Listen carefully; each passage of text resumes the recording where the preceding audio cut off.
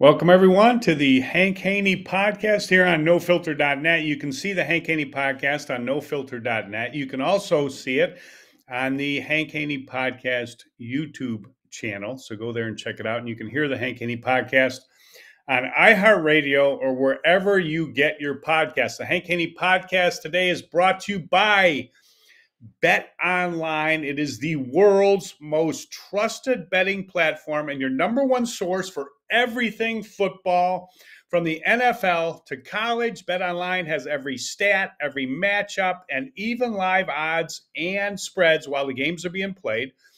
And think you know your stuff? Get in on our winner take all $300,000 NFL Survivor pool for the upcoming season. And when the game's over, head on over to the online casino, get in a game of blackjack or poker, or unwind on one of the over 150 slot games. Head to the website today and use the promo code BLEAV and get in on the action. Bet Online, where the game starts, and that's betonline.ag.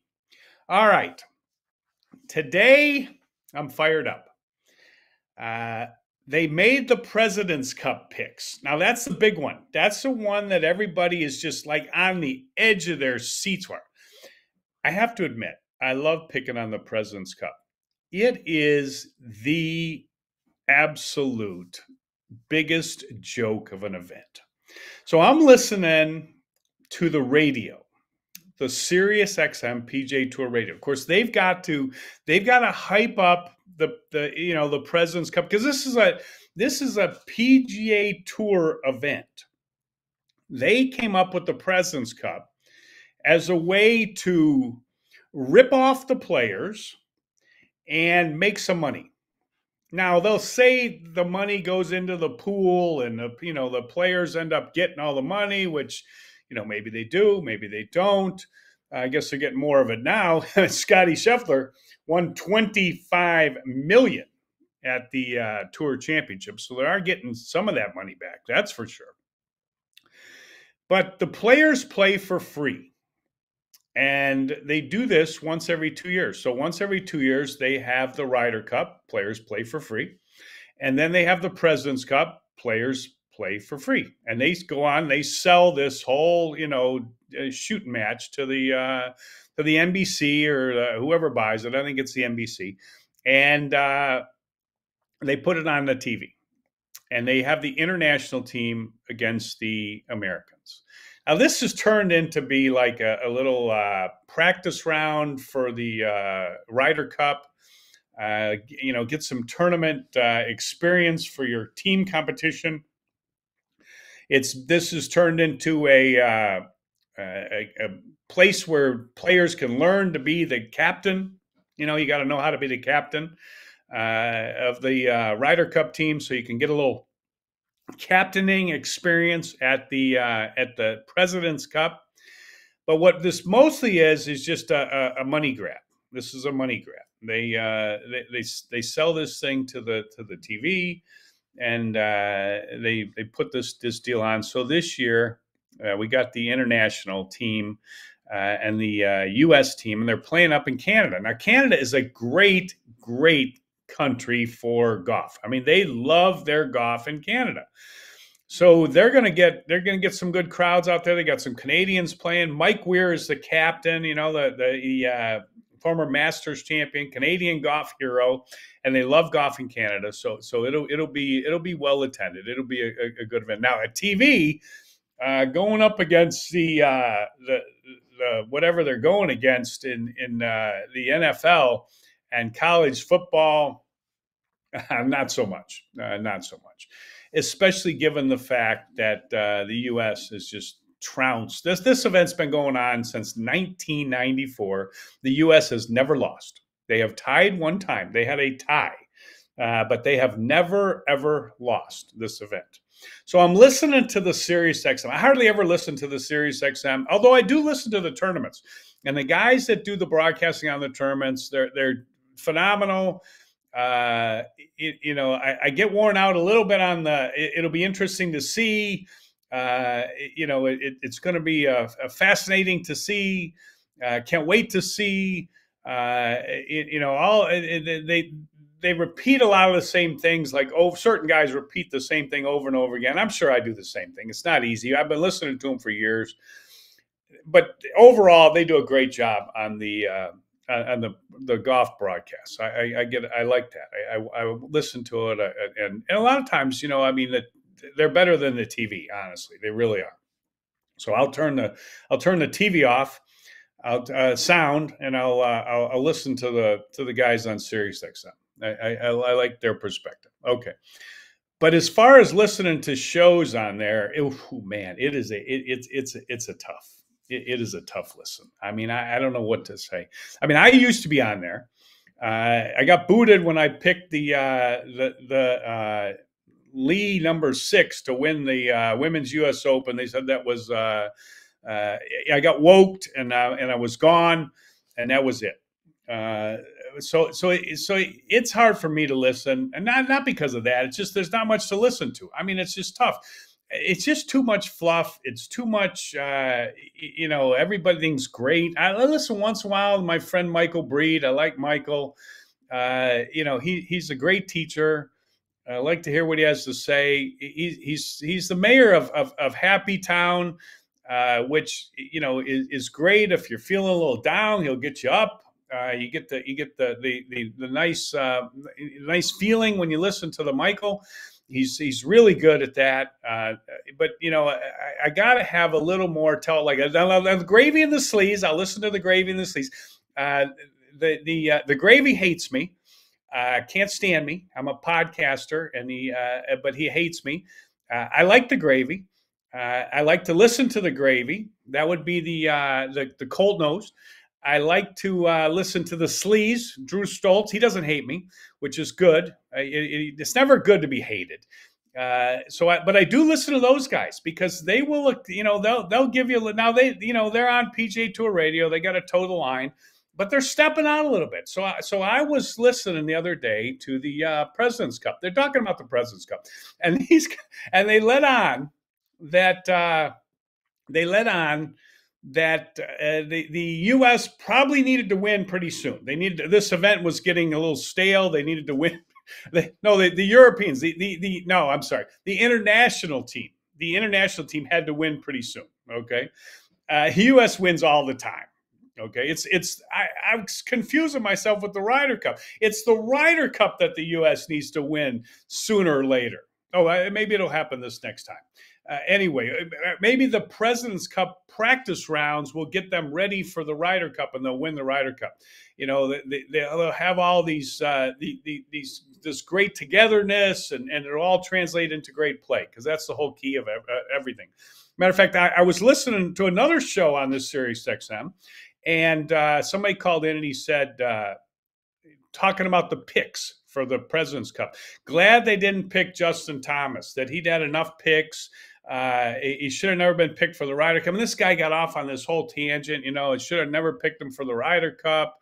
And, Tiger and his buddies, and it went off on this whole thing. And the guy on Sirius said, he was going to have none of it. He had none of it. You're sounding like you've been listening to podcasts. I'm not sure if he was referring to my podcast or whose podcast he was referring to. Maybe he was referring to Big Pants Golf podcast, or the Pro Golf Critic.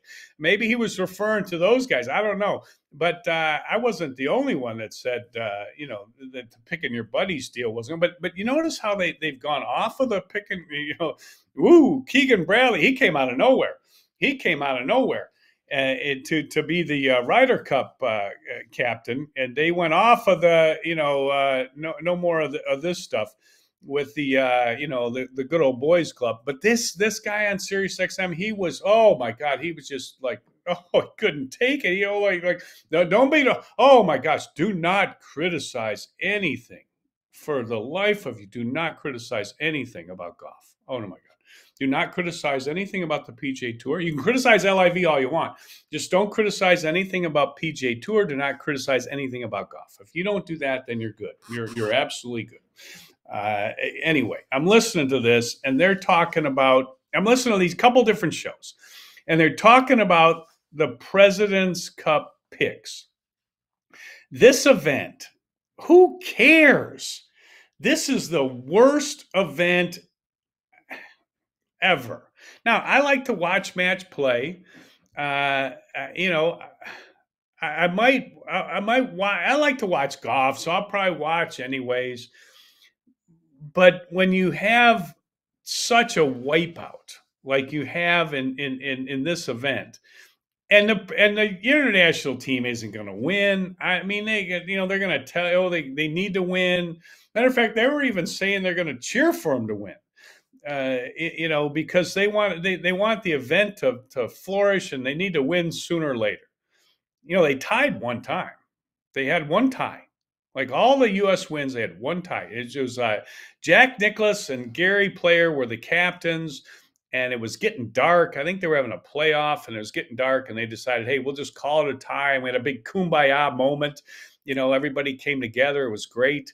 And, golf was a winner, and we had a whole, celebration thing. And that was all good.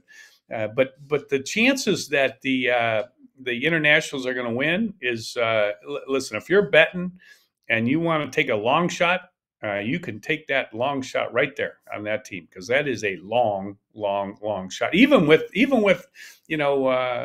some guys gone. They got no Captain America.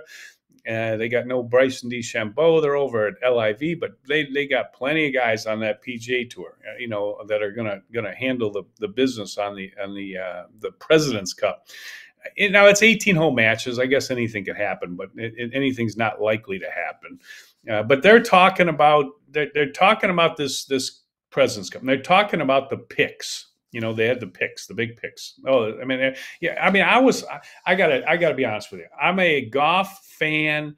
I love the game of golf. I love watching golf. I was sitting. I mean, I'm telling you, I was sitting on the edge of my seat. Like I was almost falling off of that seat. I was sitting right there on the edge of my seat, waiting to sell. I could. Oh my God. I had it marked on my calendar. This is when they're going to make the picks. They're going to pick the President's Cup team today. Oh my God! It's like Christmas. Oh my God! I was like, oh my God, it was a Christmas. I had a birthday, a couple weeks ago, but this was like Christmas. Oh, it was so good. Oh my God, couldn't wait. Oh geez, come on, seriously. So what did they do? The U.S. team went right down the list. They went right down the list.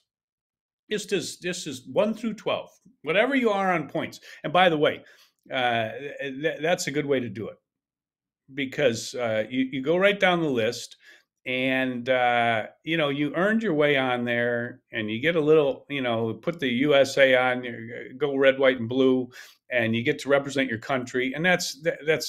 That's the way it should be. Just none of this captain's pick stuff. Right down the list. This is a PGA Tour event. You earned your way right down the list. Right down the list. That's what you do. Okay. Scotty Scheffler, Xander Schauffele, Colin Morikawa, Wyndham Clark, Patrick Cantlay, Sahith Theegala. I like watching that guy. I like watching Sahith Theegala. One of my favorite. He might be my favorite player to watch.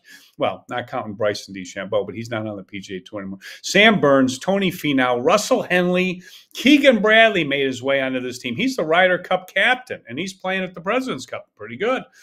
Brian Harman, Max Homa. Okay, that's your team. Okay.